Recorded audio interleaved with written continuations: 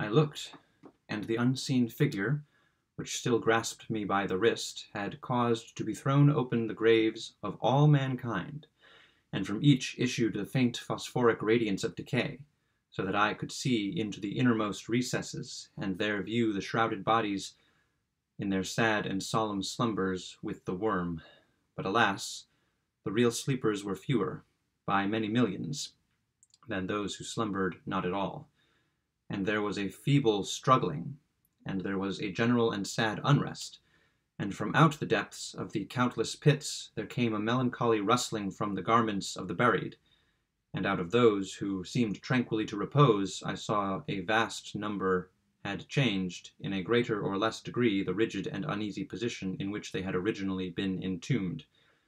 And the voice again said to me as I gazed, "Is it not, oh, is it not a pitiful sight?" But before I could find words to reply, the figure had ceased to grasp my wrist, the phosphoric lights expired, and the graves were closed with a sudden violence, while from out them rose a tumult of despairing cries, saying again, "Is it not, O God, is it not a very pitiful sight?"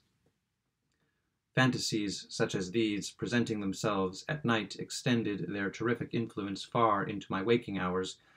My nerves became thoroughly unstrung, and I fell a prey to perpetual horror. I hesitated to ride, or to walk, or to indulge in any exercise that would carry me from home. In fact, I no longer dared trust myself out of the immediate presence of those who were aware of my proneness to catalepsy, lest, falling into one of my usual fits, I should be buried before my real condition could be ascertained. I doubted the care, the fidelity of my dearest friends. I dreaded that in some trance of more than customary duration they might be prevailed upon to regard me as irrecoverable. I even went so far as to fear that, as I occasioned much trouble, they might be glad to consider any very protracted attack as sufficient excuse for getting rid of me altogether. It was in vain they endeavored to reassure me by the most solemn promises. I exacted the most sacred oaths that under no circumstances they would bury me until decomposition had so materially advanced as to render further preservation impossible. And even then my mortal terrors would listen to no reason, would accept no consolation. I entered into a series of elaborate precautions. Among other things, I had the family vault so remodeled as to admit of being readily opened from within. The slightest pressure upon a long lever that extended far into the tomb would cause the iron portals to fly back. There were arrangements also for the free admission of air and light, and convenient receptacles for food and water, within immediate reach of the coffin intended for my reception. This coffin was warmly and softly padded, and was provided with a lid fashioned upon the principle of the vault door, with the addition of springs so contrived that the feeblest movement of the body would be sufficient to set it at liberty.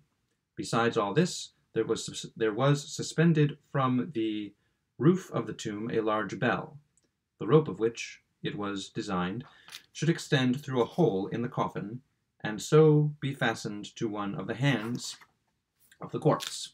But alas, what avails the vigilance against the destiny of man? Not even these well-contrived securities sufficed to save from the uttermost agonies of living inhumation a wretch to these agonies foredoomed. There arrived an epoch, as often before there had arrived, in which I found myself emerging from total unconsciousness into the first feeble and indefinite sense of existence. Slowly, with a tortoise gradation, approached the faint gray dawn of the physical day, a torpid uneasiness, an apathetic endurance of dull pain. No care, no hope, no effort. Then, after a long interval, a ringing in the ears. Then, after a lapse still longer, a prickling or tingling sensation in the extremities. Then a seemingly eternal period of pleasurable quiescence, during which the awakening feelings are struggling into thought. Then a brief resinking into nonentity, then a sudden recovery. At length, the slight quivering of an eyelid, and immediately thereupon, an electric shock of a terror, deadly and indefinite, which sends the blood in torrents from the temples to the heart. And now the first positive effort to think, and now the first endeavor to remember, and now a partial and evanescent success, and now the memory has so far regained its dominion that in some measure I am cognizant of my state. I feel that I am not awaking from ordinary sleep. I recollect that I have been subject to catalepsy, and now at least, as if by the rush of an ocean, my shuddering spirit is overwhelmed by the one grim danger, by the one spectral and ever-prevalent idea. For some minutes, after this fancy possessed me, I remained without motion. And why? I could not summon courage to move. I dared not make the effort which was to satisfy me of my fate, and yet there was something at my heart which whispered me it was sure. Despair, such as no other species of wretchedness ever calls into being, despair alone urged me, after long irresolution, to uplift the heavy lids of my eyes. I uplifted them. It was dark, all dark. I knew that the fit was over. I knew that the crisis of my disorder had long passed. I knew that I had now fully recovered the use of my visual faculties, and yet it was dark, all dark. The intense and utter raylessness of the night that endureth evermore.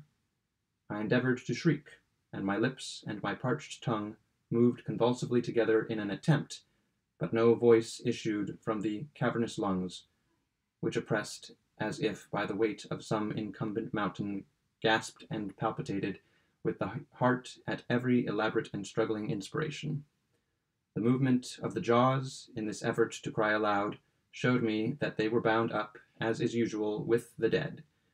I felt, too, that I lay upon some hard substance, and by something similar my sides were also closely compressed.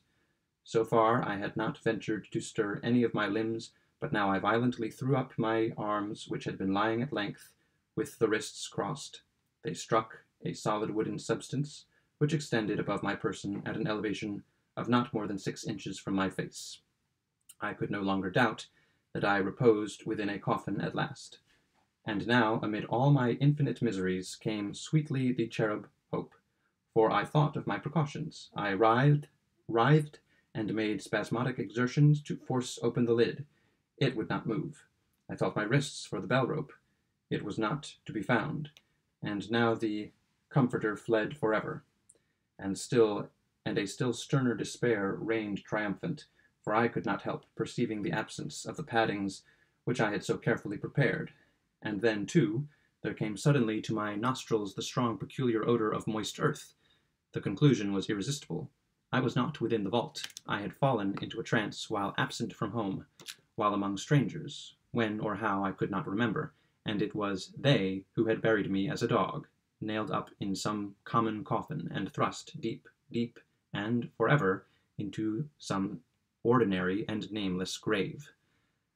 As this awful conviction forced itself thus into the innermost chambers of my soul, I once again struggled to cry aloud, and in this second endeavor I succeeded.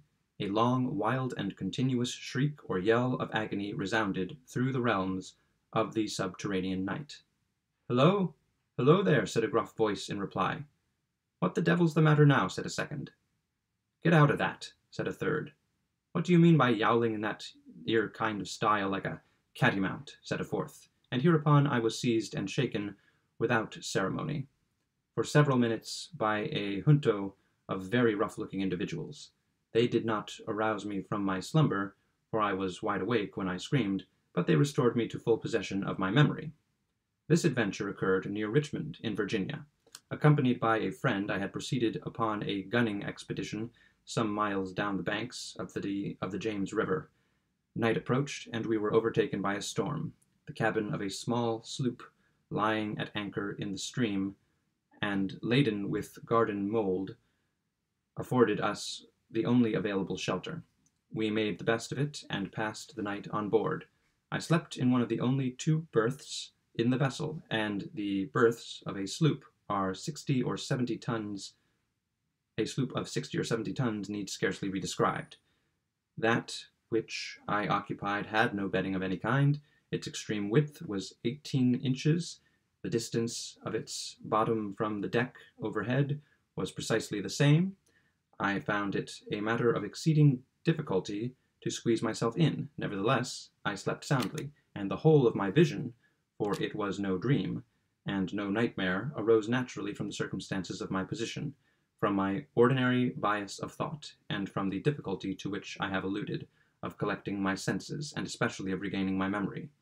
For a long time after awaking from slumber, the men who shook me were the crew of the sloop, and some laborers engaged to unload it. From the load itself came the earthy smell. The bandage about the jaws was a silk handkerchief in which I had bound up my head in default of my customary nightcap. The tortures endured, however, were indubitably quite equal for the time to those of actual sepulture. They were inconceivably hideous.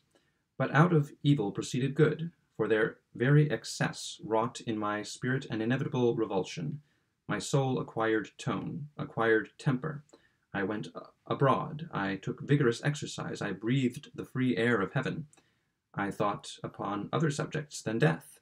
I discarded my medical books. Buchan I burned. I read no night thoughts, no fustian about churchyards, no bugaboo tales such as this. In short, I became a new man, and lived a man's life.